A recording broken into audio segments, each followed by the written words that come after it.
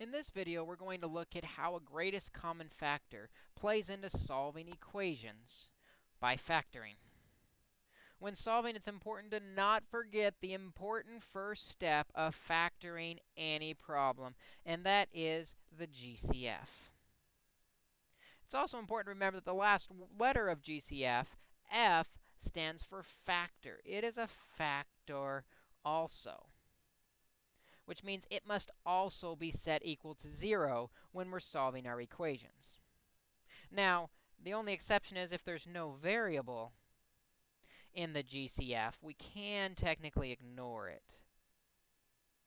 Because if maybe 5 is the GCF, 5 is never going to equal 0.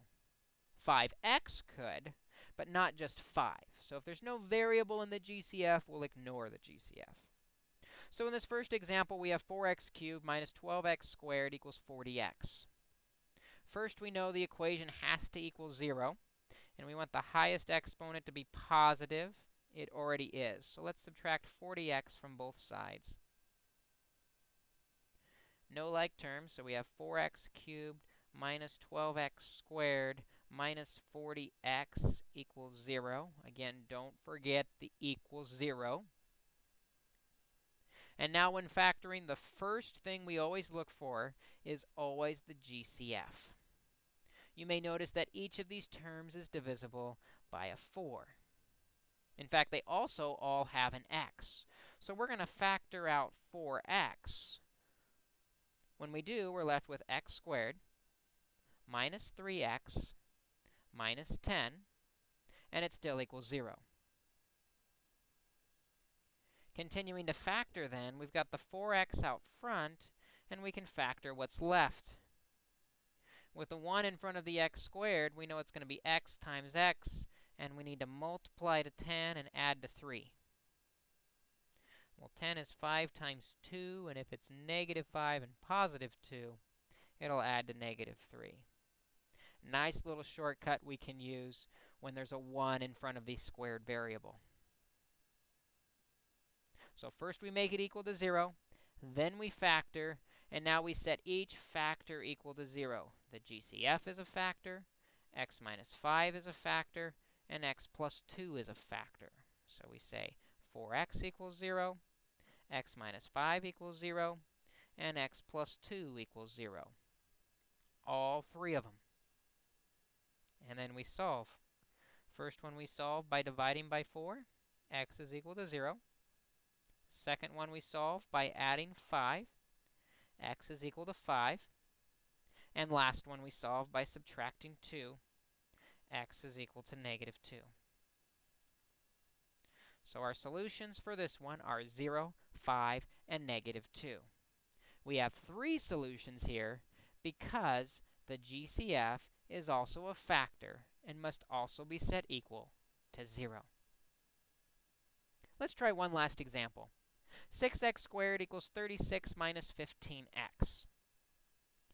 Again, the x squared is already positive, so let's move everything towards it. We're going to move everything left by subtracting 36 from both sides and adding 15x, doing the opposite operation so that there's nothing left on the right side. Make sure we put this in order. We got the 6x squared first, the 15x, and then minus 36. The exponent's counting down. And again, it equals 0. First thing we look for when factoring is the greatest common factor. The greatest common factor of 6x squared, 15x, and negative 36 is going to be 3. So we factor out a 3. Leaves us with 2x squared plus 5x minus 12 equals 0. And now we're ready to factor what's left. The GCF's out front. He doesn't disappear.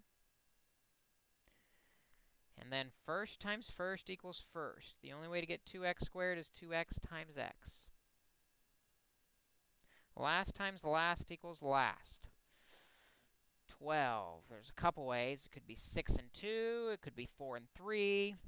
Let's try 4 and 3. Oh, wait. 4 and 3 won't work because there's a GCF in that binomial. Those are both divisible by 2.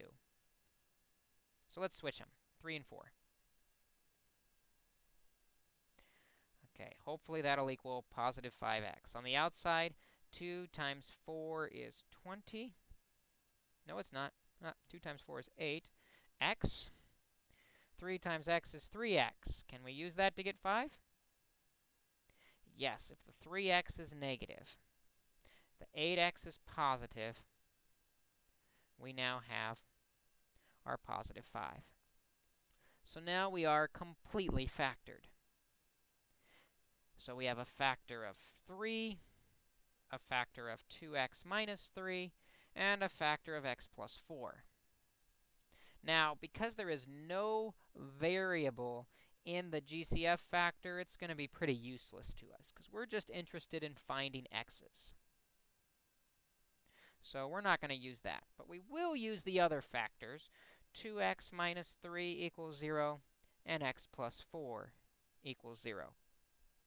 And we can solve each of those. Solving the first one by adding 3, 2x equals 3, dividing by 2, and x equals 3 halves. Solve the second one by subtracting 4, and x equals negative 4. So we solve equations by factoring. By first factoring out GCFs. The GCF is a factor. Our general strategy, though, make the equation equal to 0 after it's simplified, factor, and set each factor equal to 0.